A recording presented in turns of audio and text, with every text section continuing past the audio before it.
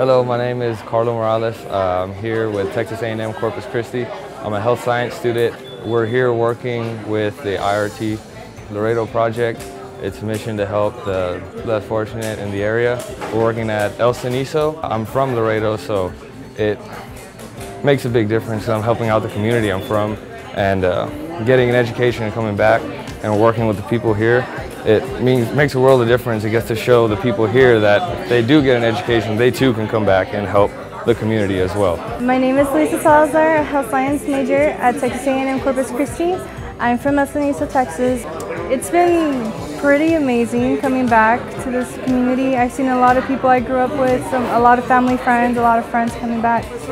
And it's just a surprise for them seeing me here. They're asking questions on what I'm doing here. So it's really a great experience to come back and help my community where I grew up in. Everything we learned in the classroom has been applied here in Laredo with the IRT. I mean, some of these resources aren't readily available, so having us come in and providing these resources to the community, that's been like a game changer for them. Just generally, we had people crying, giving us hugs, so they're just very grateful, and it's in every patient. I came here today because to do a routine checkup and to check my eye vision and dental services. Muchas gracias y mucho gusto.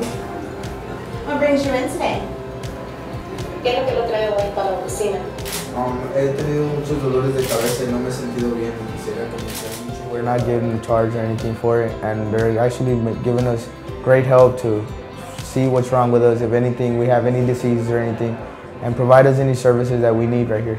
I'm Mary Jane Hamilton, and I'm the Dean of the College of Nursing and Health Sciences at Texas A&M Corpus Christi. And we began planning this mission about 18 months ago.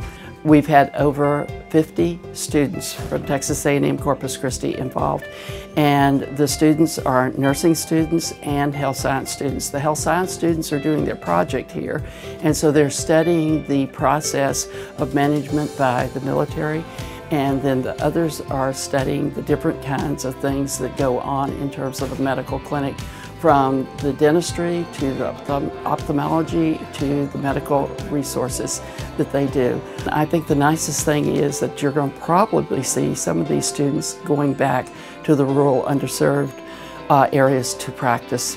And with working with the interprofessional teams, then just could not be better.